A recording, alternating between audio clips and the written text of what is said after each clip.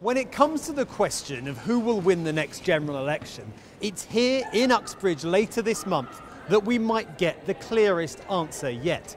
A by-election has been called for the 20th of July after Boris Johnson vacated the seat he has held for the last 8 years, a seat the Conservatives have held since it was created in 2010. But now Labour has its eyes set firmly on winning Uxbridge back. And indeed, with a majority of just 7,200 in the middle of a cost of living crisis with a deeply unpopular government, if Keir Starmer can't win here now, the chances of him winning a general election at all could start to look very thin indeed. I could see it flip to Labour.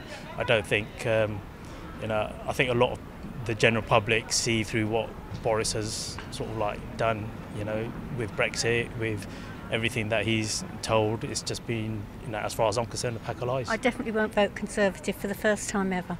First time ever? Mm-hmm. What's changed? I just think it's a complete shambles. Well, I wouldn't have ever voted for them anyway, and after the last 12 years, who would? The top concern for voters here, the cost of living and people's personal finances. Yeah, with the cost of living, and then the wages aren't that great as well, so the balance is not really there. Are you able to sort of balance the books in terms of your house? Are you able to make ends meet, or are you finding things difficult at the moment? No, I don't make ends meet actually. I get my mum to pay half my rent.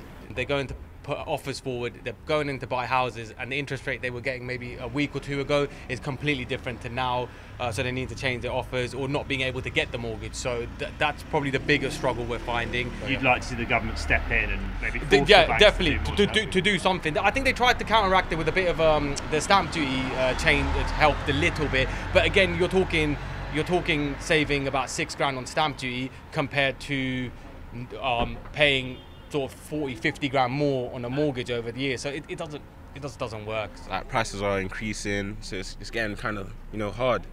And student finance isn't really covering it. It covers our accommodation, but we don't really have the finance to feed ourselves, look after ourselves. So it's a bit of a struggle. So what do you do? What do you do? We have to work. We have to work. Yeah. Like we go from our lectures straight into work. Wow. Yeah. So you're doing a full-time degree? Yeah. And you're working, how much are you guys working? We try to do like 32 hours a week. So you're doing 32 hours a week and a full-time degree? Yeah. And you're having to do that because? Cost of finance. Yeah, cost of living.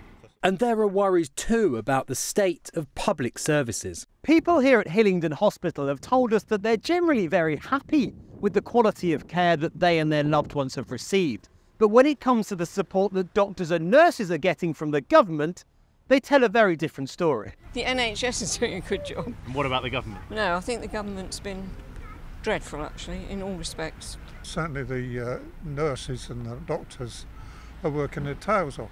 What about the politicians? Politicians never work their tails off. Who do you think's responsible for things that are going wrong? If you believe what the Labour people are saying, it's 13 years of Tory mismanagement. It's an easy, stone to throw. They've definitely been cutting and cutting and cutting. With things looking tough for the Tories, we went to the local Conservative Association to talk to loyal party members, but we couldn't find any. This by-election clearly isn't just a referendum on Boris Johnson. It's the state of the economy, it's the state of our public services that are the pressing issues here in Uxbridge. But people are still critical of the performance of Conservative leaders past and present. And Rishi Sunak as a Prime Minister, as a leader, is he doing a good job? No, he's a waste of space. He's very weak. He's just dodging everything. It's a bit like playing dodgeball. He's dodging all the questions, dodging Keir Starmer, dodging journalists. He just wants to stay there as long as he can, but he's not going to do anything. That guy's already rich. Yeah. He's got a wife, he's got loads of money. Do you think he understands what you guys are going through? I understand the struggle. You have to be where we are right now to understand what we're going through. Yeah. I've got no confidence in them whatsoever. And is that a reflection on the outgoing MP, Boris Johnson, or is that a reflection on the current government? On the whole lot. All of them? Yep. Rishi Sunak too? Yes. No, I think he's doing a decent job in difficult circumstances. So you might give him a backing? I still wouldn't vote Conservative, I'm afraid. I used to have faith in who I voted for. Obviously I voted for Boris is our MP, no more. I thought he was a breath of fresh air when he came in, but what an idiot. Do you feel like he let you down? Absolutely. And that's been a common theme here in Uxbridge, a sense of fatigue at the government, frustration at how things are going. It looks like it's going to be a difficult night for the Conservatives. But if Rishi Sunak can lose this seat narrowly, it might just give him some hope that the picture isn't quite as bad as the current polls suggest.